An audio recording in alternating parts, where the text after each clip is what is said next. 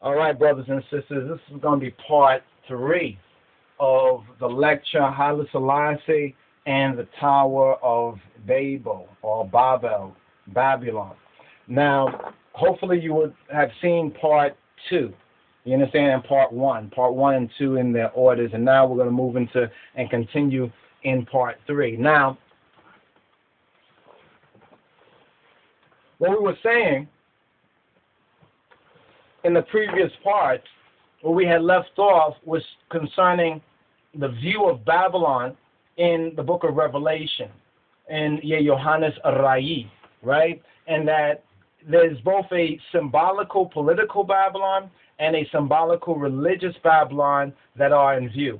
For they both are alike under the tyranny of the beast. Now, the religious Babylon is destroyed by political Babylon, according to Revelation 17 and 16. Political Babylon by the appearing of the Lord, according to Revelation 19 to 21.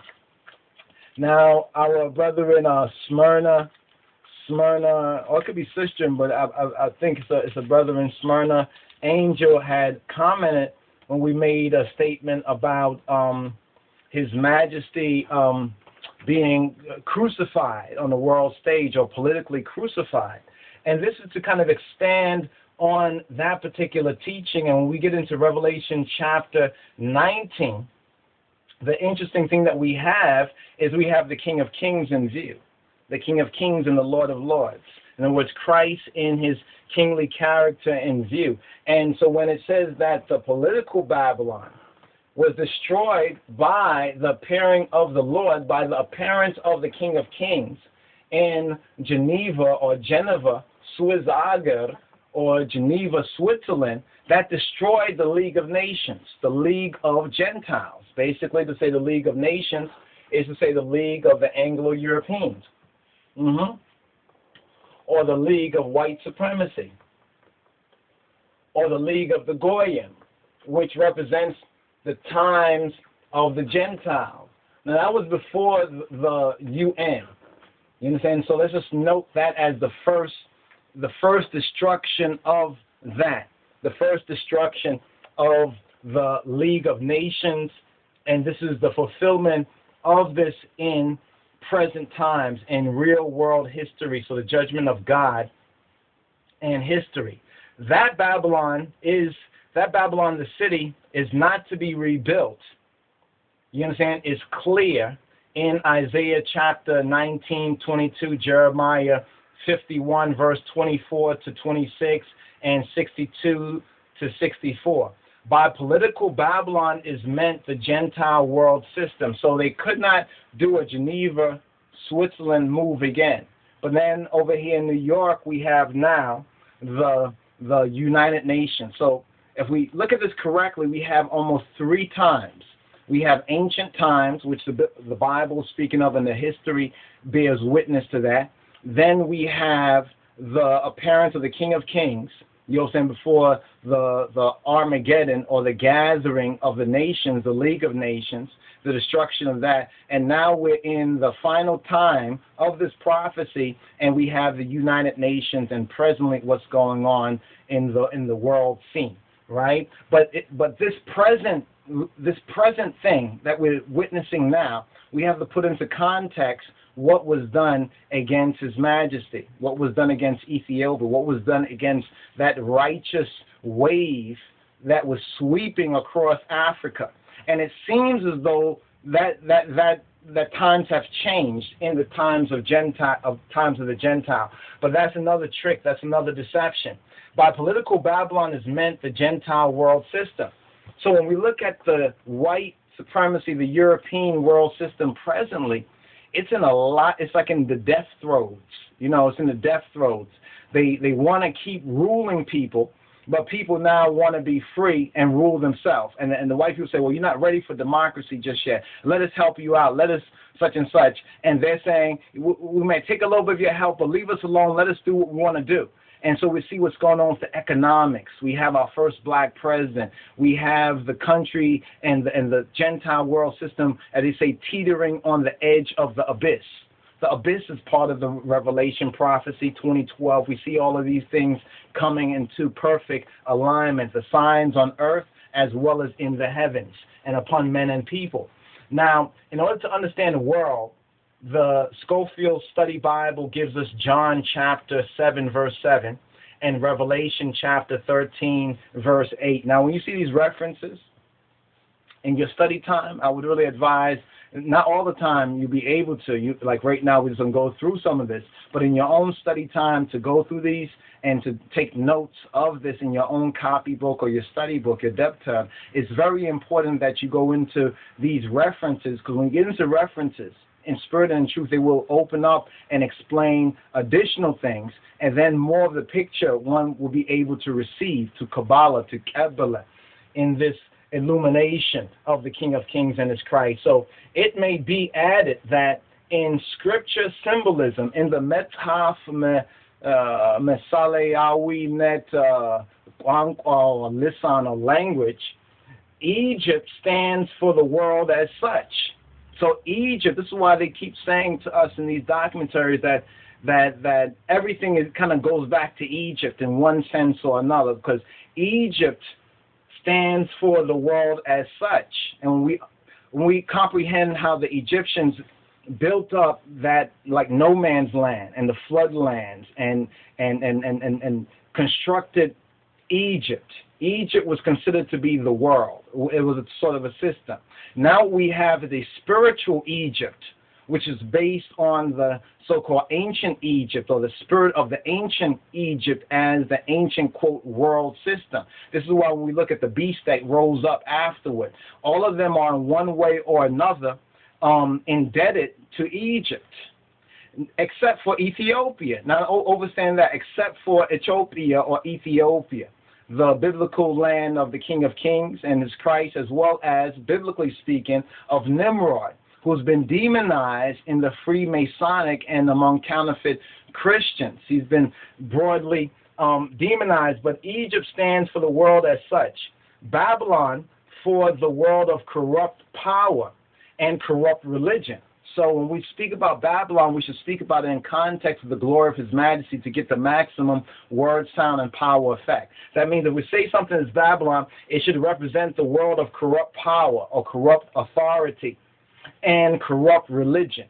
So it deals with corrupt power or the politics, and then the penal system, polytheism, we put all the so-called P's there, and corrupt religion. Now, Nineveh, in the scripture, Nineveh, it stands for pride. Now, what's interesting is this.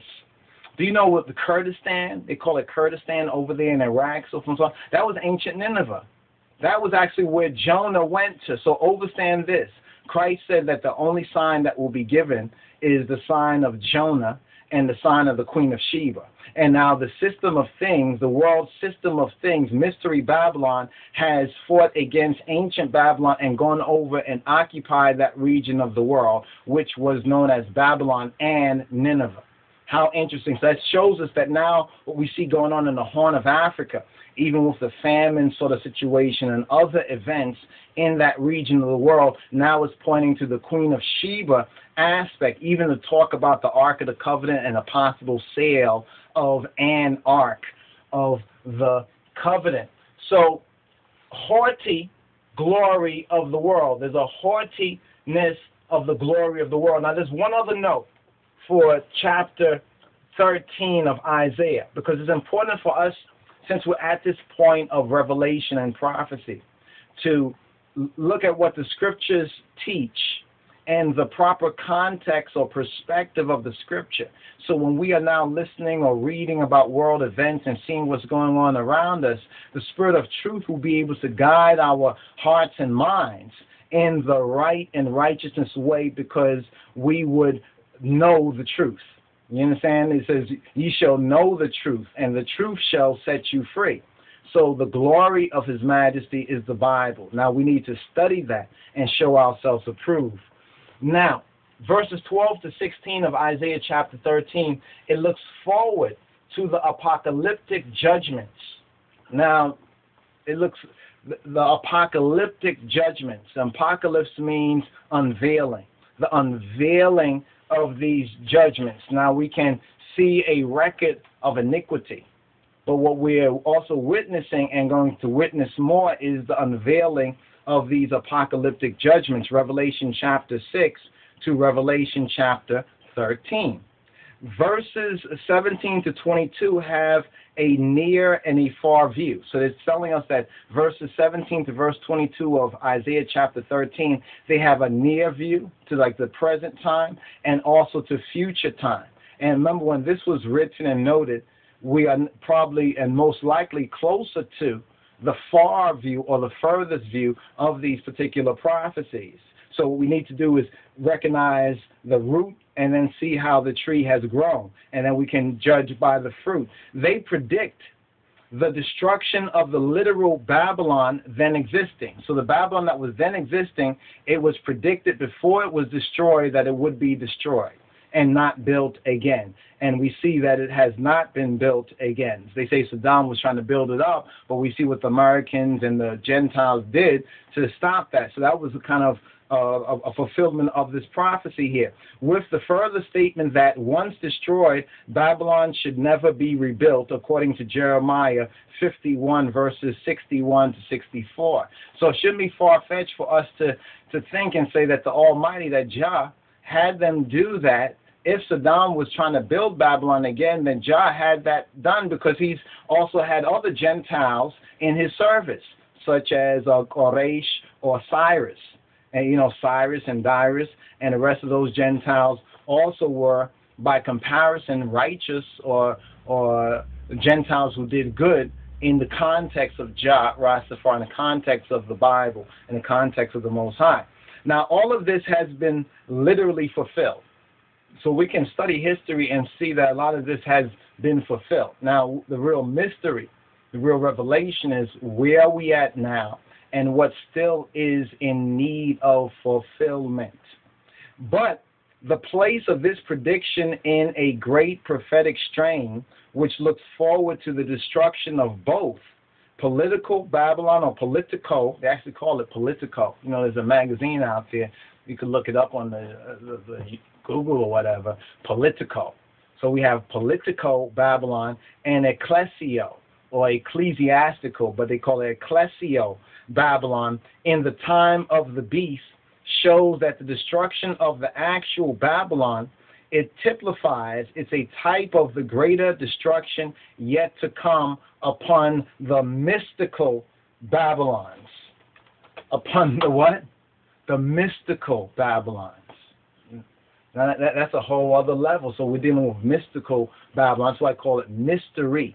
The mystery is mystical. That means they move in symbolism and using sigils and using various forms and mythologies. And this is the world system that we currently are in. I mean, if you go to any of the even churches and political institutions in Babylon, you notice all these statues, and they have all these Greek and ancient, you know, paganistic kind of symbolism. That's an actual, most people don't pay attention to that because their eyes are not open, because they, even if they read in the Bible, they don't know that particular truth right there. So His Majesty's entering into the world scene of things is very, very prophetic. You understand?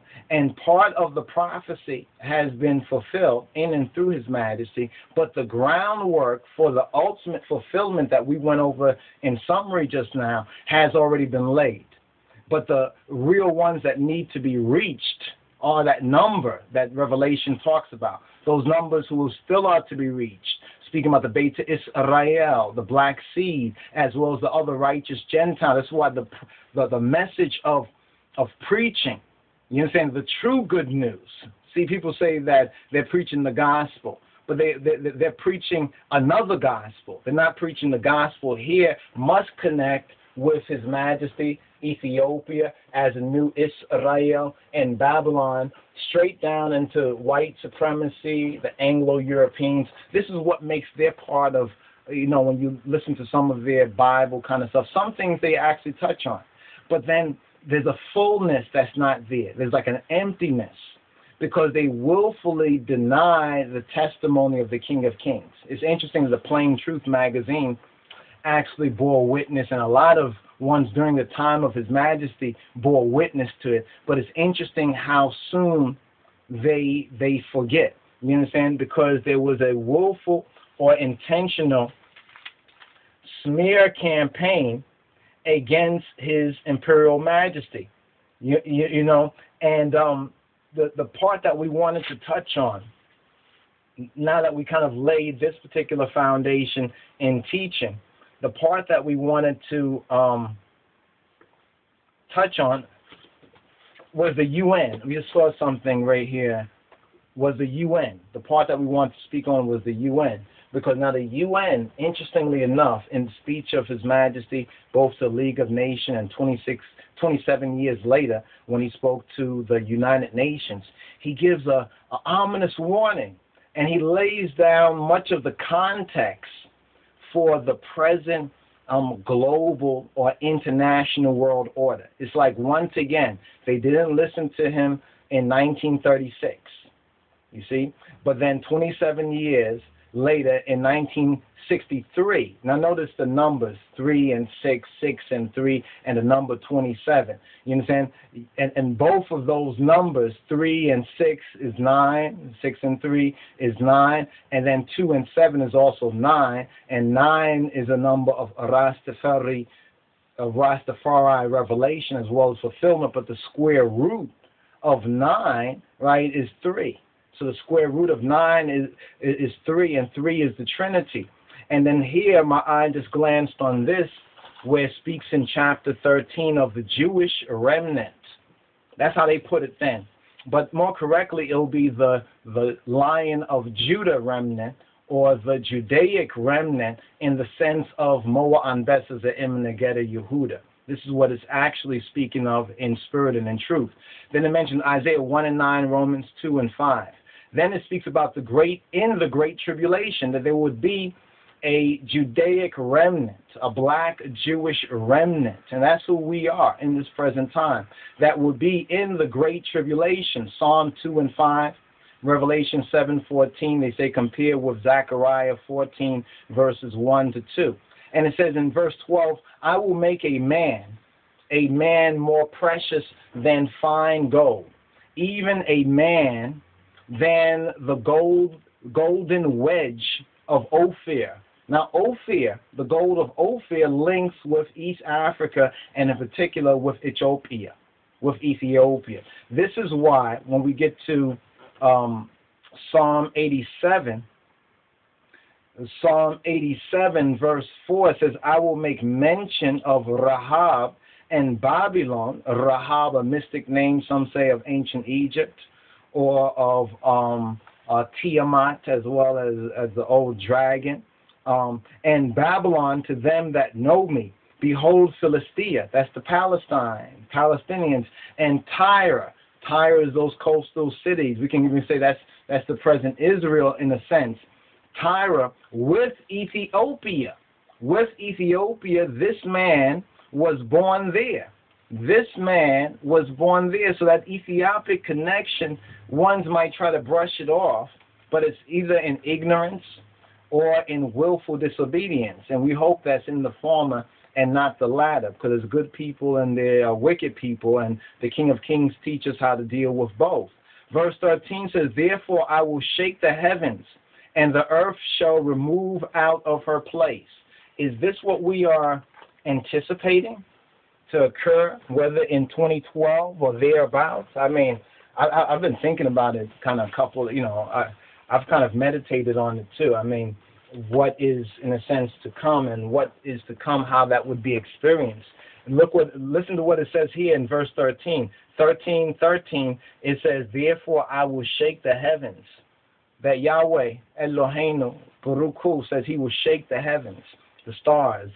Is this what it means, that the stars would fall out of place, the stars out of place in that sense? And the earth shall remove out of her place, with the whole magnetic, core of the earth and the polar shifts, in the wrath of the Lord of hosts, in the wrath of Yahweh Ebaoth.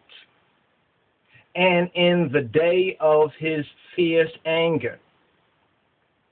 This is interesting because in this particular, as you go further, it speaks in verse 17, behold, I will stir up the Medes against them. The Medes would be part of Iraq, but also some of Iran, the Medo-Persia. You know, the Medo-Persia link, and Persia is the end of the Babylonian matrix.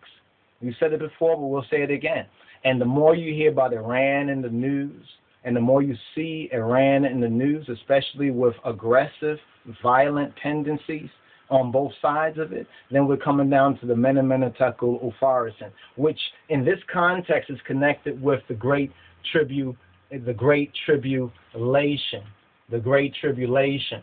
So, we want to point that out, which is how a man will be more precious than fine gold. The wisdom of his majesty in his Christ was more precious, not just for Ethiopia, but the whole world system and the entire world order during his visible manifestation and during those times where he visited all nations and he bore witness to the law of God, to the Ten Commandments, as well as to the testimony of Jesus Christos. And he's our kinsman. He's our redeemer in and through the word of God and in and through his Christ. So it brings the picture full cipher. And so when we talk about Haile Selassie and the Tower of Babel, notice how the United Nations has one tower.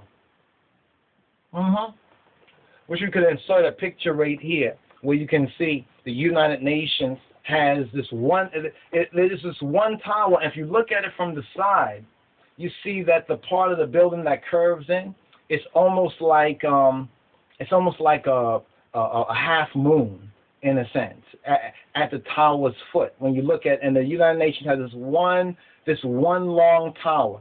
How interesting. On some levels, it looks like the artist's reconstruction of King Solomon's temple that have that long tower part, how they reconstruct it. Really, they're talking about Herod's, what they're talking about is Herod's temple. People confuse Solomon's temple for Herod's temple.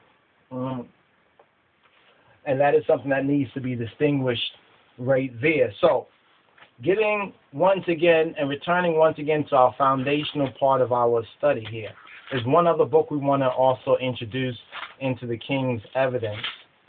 Let's introduce this book now while we have the time, because we thought that we could wrap this up in one particular portion, but it's taking us this is the third part. This is a book called The Ibogaine Story, Report on the Staten Island Project. Has the cure for addiction, check this out, has the cure for addiction been suppressed since the 60s? A lot of things happened since the 60s. It's like many of us think we're in a time loop, a consciousness time loop, where we're actually in a different time, that things are not as they seem. But because the human consciousness being what it is, it has generated, almost like a computer program.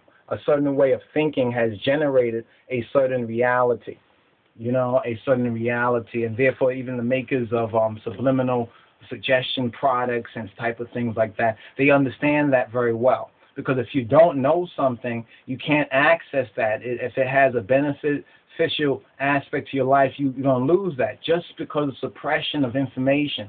And there's a lot that has been suppressed since such a time. So this is a very good this is talking about ibogaine, an African, so-called African plant that they classify as a special drug that they have found actually it cures addiction. It cures addiction to drinking, to alcoholic addiction. It cures addiction to so-called tobacco or cigarettes, really more to cigarettes. There's a difference between cigarettes and tobacco, but we'll touch on that.